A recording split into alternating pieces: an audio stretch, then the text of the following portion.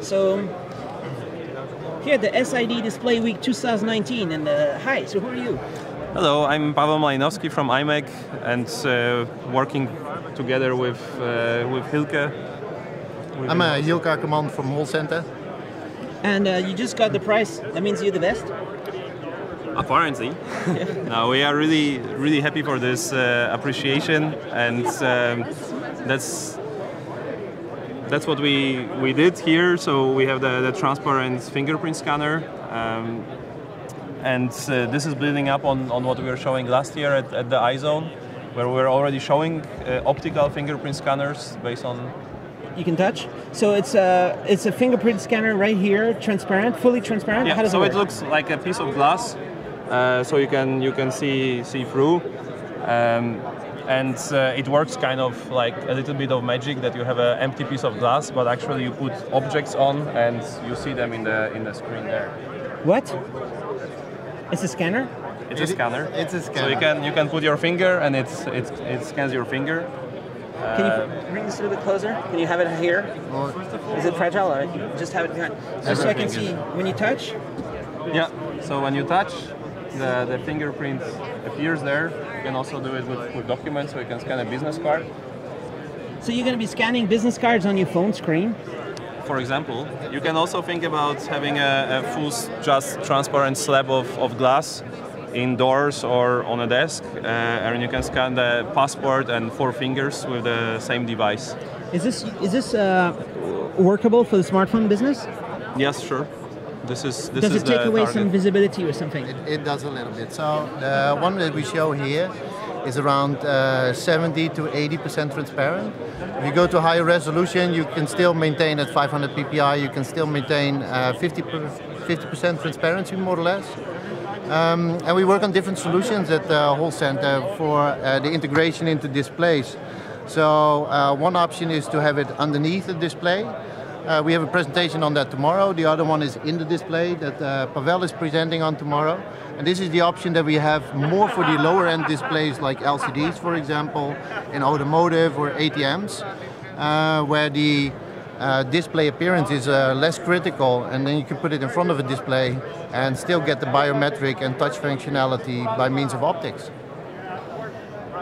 So is there any chance you could get to like a dream scenario where it gets to 95% transparency or something like that? Or yeah, so for this demonstrator we did some safe choices in the technology. So in terms of like the gate line width, those kind of things, and also the pixel dimensions. So for sure we can get to higher transparencies if we make the pixel even a little bit less big. But also you can replace the metal lines that we have by, for example, transparent conductive lines. So can you share a little bit more? Like, so you can scan the whole hand? Yeah. So yes, you can put the whole hand. So you can use it as a fingerprint scanner, but in principle this can also work as a touch panel replacement, because it can detect where you are touching. Yeah. You can work with gestures, so it can gesture. Track your... How far from the screen does it work? Depends on the light conditions and on the application. So I think the whole point here is that you have a very sensitive photodiode that can be also patterned into very small form factor, so very small footprint. We can scale down the TFTs and the lines, and then it's all about integrating it. How do you integrate it in the display? So in this case, you have the light coming from all directions, and then you can put it anywhere in the screen. You see that it works pretty fast. It scans details from the card. It doesn't scan the whole card like in full color or something. What does it scan? You can. So this scans. This is a broadband detector, so it doesn't distinguish the colors, but you have a lot of gray levels, because we are using also very high dynamic range photo detectors here. And the readout electronics, so here you can distinguish quite a lot of detail. And depending on what you want to do with such a scanner, it can be used at lower resolution or higher resolution, even for payments. So let's stand up for a second. So what's next? How do you get to this kind of stuff, and what are you planning to do? So this is... yeah, okay, go ahead. This is our previous prototype, where we used also lithography, organic lithography, to pattern OLEDs. and we made 1250 ppi display. And you see here detail of this scanner. So we have a very small TFT and a very small OPD island. And in the next stage, we want to have the OLED pixels, so RGB OLED pixels with additional light sensor pixel in between. So we have some first steps made for that. And the idea is to have really one panel with light scanning functionality inside this panel. So that's for the OLED world? That's for OLED. For LCD, we have some other solutions for integration of such scanners. Yeah. How do you integrate an LCD? Top secret? No, not top secret. So one of the options is this one, right? Very transparent on top of the display. Another option that I will present also tomorrow in the presentation is that we really integrate it in the stack of the LCD. So on top of the backlight, but underneath the whole TFT backplane. And then we also managed to get a readout properly. To get high resolution fingerprint, then still you require optimizations to be made. Yeah. So how big is this going to be compared to the other through display fingerprint technologies out there? All of this is going to be huge. Because the other fingerprint sensors that shipping are doing some other ways, right?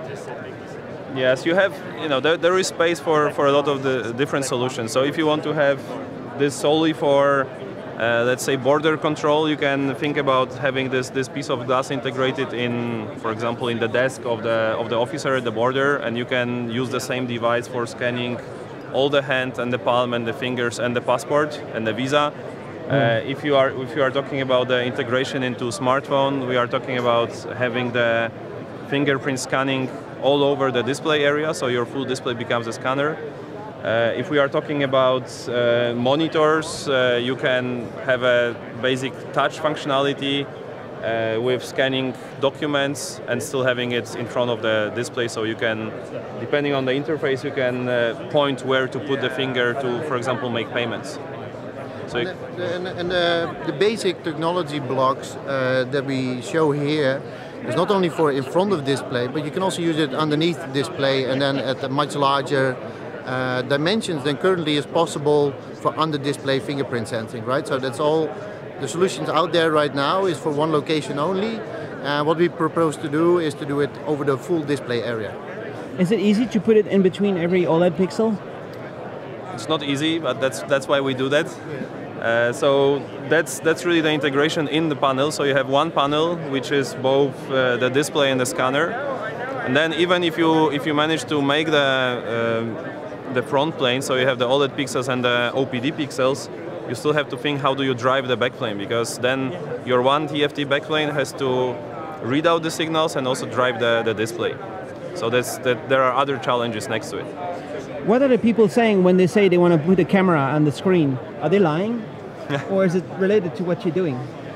Is it possible? Is it just an algorithm of what you're doing and it's a camera or something? No, this is, you can call it as a lensless camera, because this is really a scanner. If we are talking about selfie cameras, this is a whole other challenge. So the integration behind display of anything, it's a big challenge, because modern displays have almost no transparency, or some of them zero transparency. So you always have to provide space for the light to go through. How are they going to do?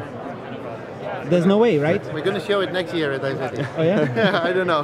Just put a camera in between, behind the thing, the same thing? Well, the camera is difficult because you always need to work with lenses, so the lens systems are pretty complicated. So there are some ideas how to make it behind the display backplane, but optically this is a very difficult situation. Cool, but you like difficult challenges, and every year you come with some crazy stuff? That's why we exist. Are you a huge team? If we compare to some R&D industrial teams in the industry, we are pretty small, but we are talking rather about tens of people than hundreds of people. Yeah. And what do you need to get to the next level? Because now you got the best prototype award. That means all the billionaires are coming, and they're going to say. Well, we are always working with companies. So with industry, we want to be close to the industry. And we always rely on collaborations with industrial partners. So we always do it with partners.